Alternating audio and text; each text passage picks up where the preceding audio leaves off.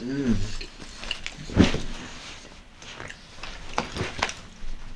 fucking.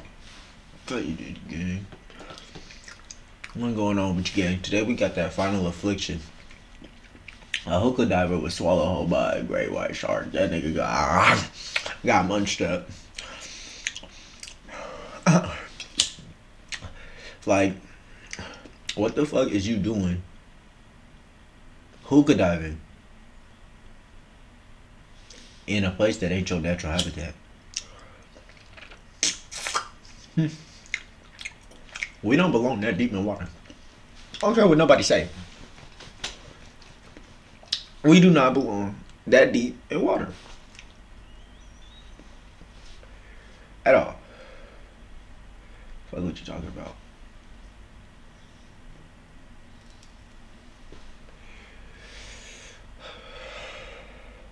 You gotta be. I'm not even gonna go there.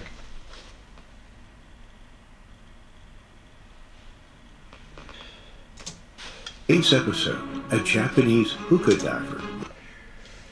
See, y'all, you gotta be fucked up. Is bitten on the head by a man-eating great white shark. It had already eaten a diver just a few days earlier and was back for more. Hit that like button and subscribe right now. This is the terrifying shark attack on...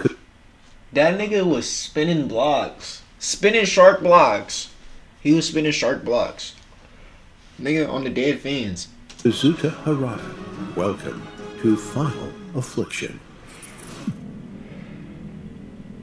The ancient Ama divers of Japan have a history that stretches back 3,000 years. Back in the day, it was reserved for women only. But in the last... They said the women are dying first. Nah, that shit crazy. But what the fuck? Why the fuck was she jumping in the water like that? I don't condone that. The ancient Ama divers of Japan have a history that stretches back 3,000 years. Back in the day, it was reserved for women only. But in the last 100 years, a few men have entered into this profession too. They dive for pearls, shellfish, and mussels. Even back then, the profession was one that was highly prized by the royals, and their tables were almost solely supplied by the Ama if seafood was on the menu. The dedication, fitness, and skill that needed to be applied was of such a high standard that only the best of the best made it in the industry. It's said that the Ama divers had the longest lifespans in all of Japan, and that's saying something coming from the country that boasts some of the highest life expectancy ages in the world. It's not uncommon to see 70-year-old Ama divers who are every bit as active in the industry as their younger competitors. The divers traditionally wear white when they're in the water. This choice of clothing is made for very practical reasons. It deters sharks. When the predators are looking up from below, the white cloth is almost indistinguishable from the daylight sky above the water. That's also why most sea mammals have white bellies. It's the best camouflage that nature can provide. Besides their white tunics and loincloths. That they ain't never taught us up at school. Right there. They ain't never taught me that up at school. Nigga, I'm gonna start wearing white then when I'm near oceans. What? I'm gonna start wearing white when I'm near oceans. What? I fuck around with up in the ocean. I'm gonna be safe cause I got white on. The Ama divers wear nothing else. As recently as the 80s, most Ama dove bare-chested. And keep in mind, most Ama are women. There's a reason that they're called the mermaid divers. No scuba gear and no oxygen tanks. These are the original free divers. They're hard. They're hard. The original ones are hard. The original ones are hard. No air tanks, no nothing. Like, they're hard. Just straight white cloth. Ugh. Bare chest. Ugh. Masters of their craft. Like his predecessors, Kazuta Harada could stay underwater for twice the length of time than the average human could. He and his two colleagues specialized in shell diving, especially the highly prized abalone that fetched the highest price at the docks. Even the American and European restaurants and the elite members of society sent their vessels over to Japan to get their hands on the rare delicacy. Kazuda and his 2 companions were some of the very few men who became ama. But then again, their mothers were all ama divers too. They were raised on the water, and it was only natural that they would follow in their parents' footsteps. Kazuda and his 2 companions, Akira and Ken, had their own fishing vessel equipped with modern radios and engines. They were some of the first ama divers to take a more modern approach to the occupation. Make no mistake, the skills needed to go down 30 feet with only the air that your lungs can hold were still every bit as old school as their ancestors honed. But the large, domed diving helmets and neoprene suits definitely made the icy water more bearable. Das Maxton Hall College ist nicht einfach eine Schule. Es ist eine... And it allowed them to see more living treasures hidden amongst the crevices. The neoprene suits aren't the skin-tight diving suits we use today. They're much more loose-fitting and light, allowing for more mobility and weight. The fabric that soaks up the water, coupled with the weighted stones tied to their belts, helped the ama reach the bottom much faster and more smoothly. All 3 men were on edge. The last 2 weeks had news of shark sightings, and even one fatality in the area. Every time a fin was spotted breaking the water, the radios would spread the news and location between the boats. None of the vessels were equipped with radar or the high-tech whistles and cogs we have today, so they relied on word of mouth to keep everyone in the loop. Word had spread that the great white that caused the fatality of another ama diver was at least 16 feet long, and the sightings after the attack was almost certainly the same shark. The morning was cold and overcast. Not that the temperature... That shark was on the hunt. He was bloodthirsty. He got some blood in him. Some human blood. Oh, it's in the area? What? Man, I'm pushing lines. Every time. The men all that much. They'd trained in freezing waters all of their lives, after all.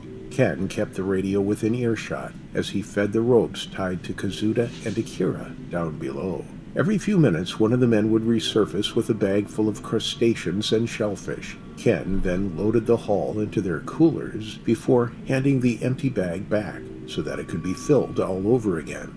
So far, the morning had gone well. Their coolers were filling up nicely, and they would probably be able to go home earlier than usual, if they got half a dozen more good dives in. Akira exited the water and took over from Ken, while Ken got ready to enter the water to take the last shift. Kazuda wasn't quite done yet. At 41, he was the oldest in the group, but he was by far the most experienced, and he had the most stamina. He dumped his latest catch and took another breath, sinking down into the depths once again. From behind his fishbowl helmet, Kazuda could see the rocky bottom, covered in seaweed, and even from up high he could already spot the next clump of abalone suctioned on the side of a boulder. Their pearly blue shells sparkled merrily in the dim light from above. Kazuda's lungs were full, so he took his time pulling them off their anchored homes. But behind him, a predator had been lurking for the past hour. The very great white that had killed a female ama diver just a week before, like it did with her. It observed the men first, staying just far enough so that they couldn't see it. It knew that it had exactly 2 minutes before the man resurfaced again. If it were going to strike, it needed to do it now, while he was alone. Kazuda's back was turned toward the deadly missile that torpedoed at him through the water, with his mind, hands, and eyes busy trying to pry the stubborn shells off the rock face. There was no way that he could have braced himself for the impact that was about to hit him. He was slammed into the rock in front of him so hard that he didn't even feel the teeth piercing his suit. His face struck the rock, cracking his screen and flooding the suit with water. The animal reared back, tearing the fabric and Kazuda's back to shreds as it went. Kazuda screamed into the salt water, the bubbles from his mouth rising silently to the surface. The shark began to swim toward the deep, with Kazuda held in its jaws, but the rope around Kazuda snapped tight, almost pulling it out of Akira's hands. The sudden resistance was enough to tear Kazuda free. Akira acted quickly when he felt the sudden jerk. He knew that Kazuda was being attacked by something down below. He didn't wait long enough to see the explosion of red bubbles breach the surface. He just dug his feet into the hull of the boat, pulling with all his might and screaming for Ken to help him. Together, they pulled their friend in. Kazuta surfaced, miraculously still alive and conscious, though he was leaving a trail of blood that turned the water red behind him as he was pulled toward the vessel. But their moment of relief was short-lived. Just as Ken reached out to grab Kazuta's already outstretched hand, the beast was back. Like some bizarre scene from Jaws, it sailed out from the deep and snatched Kazuta right in front of their eyes, bearing him back down into its aquatic playground. The men gripped the rope and started pulling again, but with one strong shake, the shark ripped Kazuta right out of his already shredded suit. The sudden lack of resistance sent Ken and Akira plowing backwards so far that they nearly landed in the sea themselves. Hoping that the animal just lost its grip, they reeled the rope. Oh my god. They said like an attack off of Jaws or something. In as fast as they could, but there was no weight to it at all. They knew, before the remains of Kazuta's ripped suit surfaced, that Kazuta wouldn't be inside it anymore. That tattered suit was all that they had to bring back to Kazuta's family. They never found his remains, but that didn't stop the shark from coming back. After 2 successful kills, it was now actively searching the shoreline for more Ama. But the Ama's willingness to embrace the new ways meant that the message was spread far and wide across the radio channels. Every single diver evacuated the water for 2 whole weeks, leaving the animal to search in vain until it finally became so hungry that it retreated back into the deep ocean to find food elsewhere. These 2 weeks weren't just effective at getting rid of the hunter.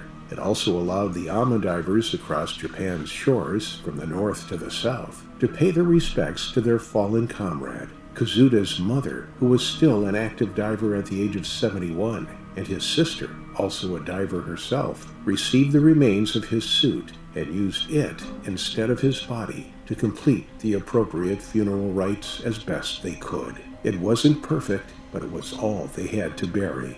The only thing left of Kazuta Harada is the horrifying story of his terrifying final affliction. That's hella sad. I feel bad for that family. Damn. If y'all made it this far, like, comment, share, hit that sub button. Shoot. Do y'all be out there doing that type of stuff? Me personally, no. I don't like large bodies of water. Never will catch me doing that type of shit ever, ever, ever, ever. Sorry. Oh, damn. But yeah. Comment y'all water story. Ooh, shit, that shit hurt. That shit hurt. But yeah, let me get it with y'all in the next video game. That's wild.